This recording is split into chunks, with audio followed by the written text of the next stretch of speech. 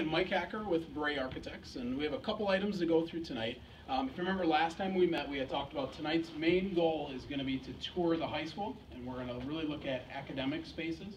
So just like last time, we want to spend about an hour touring the building, and then we're going to come back and we're going to do some small group discussions. And we're going to do that a little differently this time. We're actually going to roll out some floor plans at each of the tables, nice and large, and ask you some of the similar questions where we're going to want you to document, circle areas, kind of help us diagram those plans a little bit based on your experience touring the building.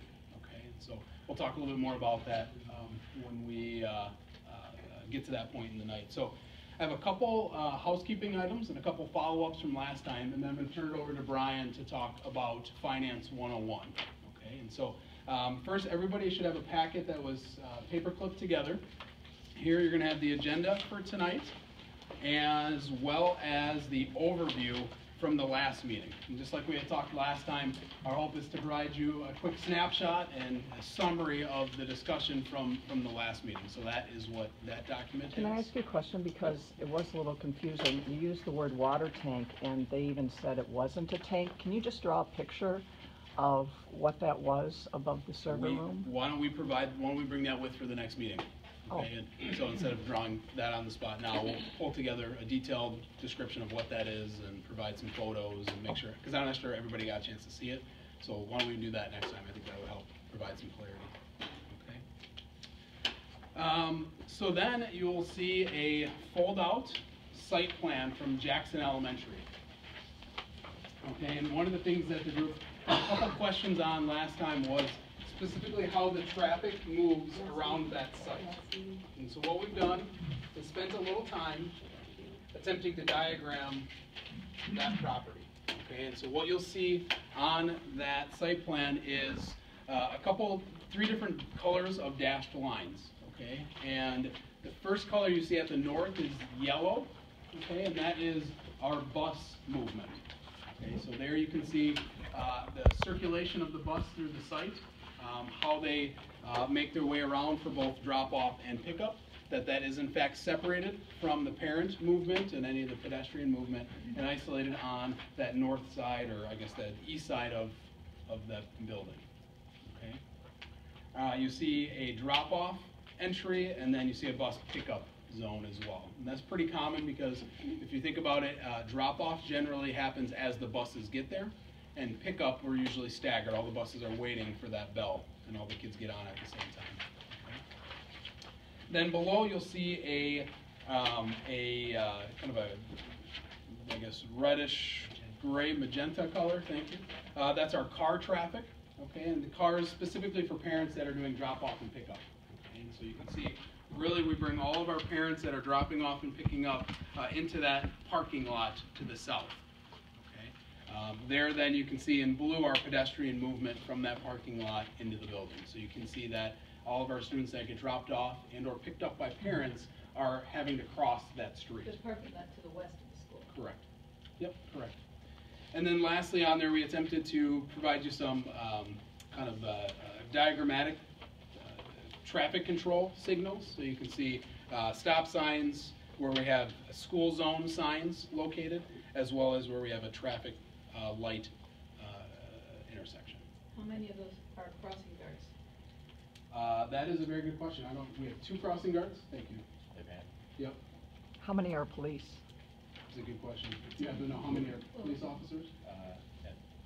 In the past, that's been none. There have been police that have been there to assist if needed, but there's usually a crossing guard at 60, and then there's a crossing guard at Georgetown. Okay. Actually, I talked to Jed Delnick, and he says there are crossing guards there every day, morning and afternoon. He's the chief of police in Jackson. There are crossing, that's what I just said. There's a crossing guard at 60, and then there's a crossing guard at Georgetown. Those are the 2 crossing guards that are. Is that one to go across Georgetown, or go across Jackson, or both? Yes, both. Okay, that's what I thought.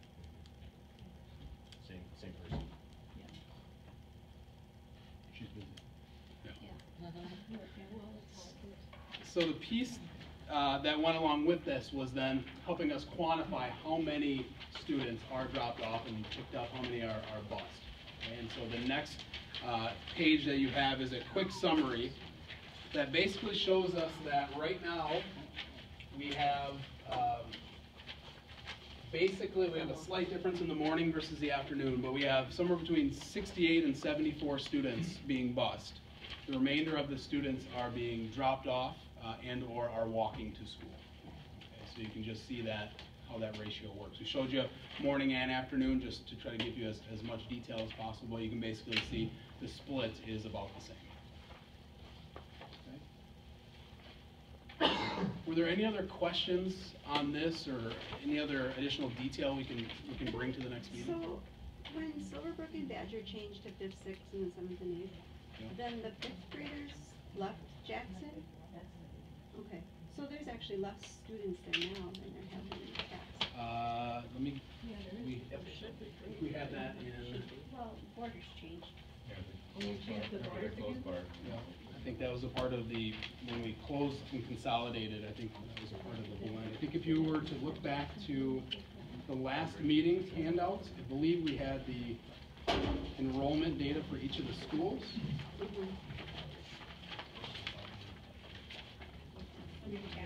Yep, so at tab 10, you can see there's a pullout that basically shows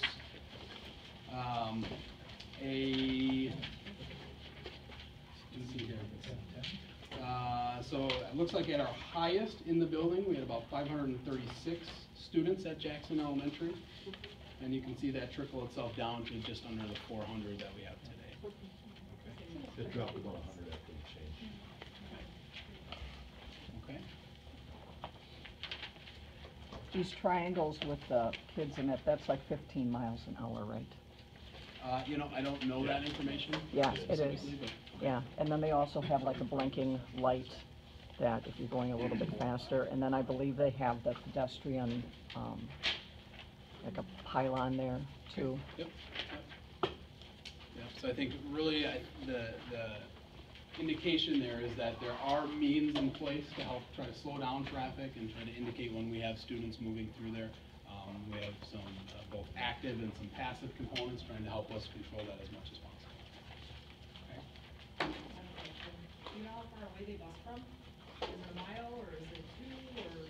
Good question. I do not know that. I don't know. Does anybody at the district? Isn't grade school No. beyond the mile? We can. That's okay. We can bring that for the next meeting. Well, the reason why I'm asking is if you're trying to get down the pedestrian parking, and I don't know, obviously I know nothing about the bus situations and with the burden it would put on them, maybe if you wanna lessen how far away they're walking from, if it is truly, if that would be something that might solve the pedestrian traffic that it sounds like you guys are nervous about, maybe that would be something to think about. It's more regulated by our kindergartners than by our older students. The regulation of our kindergartners, the mile.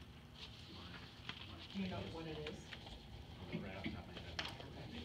But is it, I mean, can we adjust that down? It's I'm pretty sure it's a mile, unless there's no public sidewalk, and then those are close. Yeah. I think it's a kind of a complex system. Why don't we bring back some more detail? I just want to be sure we provide as much clarity there as we can. So what we can do is we'll work with the district. We'll pull the strategy and the setup for the busing for Jackson as well as the rest of the district and try to provide you guys as much detail as possible. It's actually 1 mile and a quarter. If it's less than that for 4th grade, then they walk. Okay.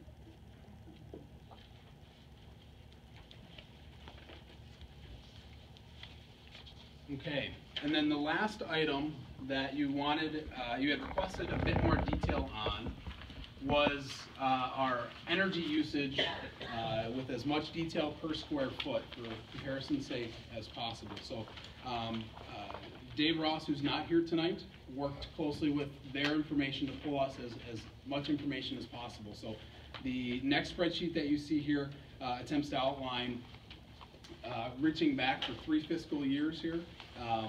Basically, our cost per square foot from an energy use standpoint for each of the elementaries and then for the high school as well.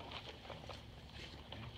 And again, Dave's not here tonight to answer any of the detailed questions about that, but if there are any, I'm happy to bring those back and attempt to help answer those. If you are to look at the 14-15, which is our most recent information, you can see Right now, Jackson Elementary is at about 89 cents a square foot, which is, looks to be the highest of the elementary schools. And then we're right around $1 here at the high school. Okay? Are you gonna hold questions for him for next week, if we have I questions on certainly this? can, if you'd like to ask, yep, I'm happy to bring those. Well, I'm just curious, since most of the facilities didn't change that much, he obviously has a trend going here that Mhm. the usage is going down, so is that just from them doing something different, or is slapping new windows in, or just curious what, his trend is going in the right direction here, Sure, so. sure. What does he Yeah. attribute that to? Yep, and it probably has to do with our energy controls, probably has to do when we do update equipment that is more energy efficient. When we do replace lights, they are generally gonna be LED, that's probably helping drive that down, but why don't you let me have him come back with a detailed response to that, it's a good question. Yeah, I'd like to know what the Corps is doing to get that so low. Okay.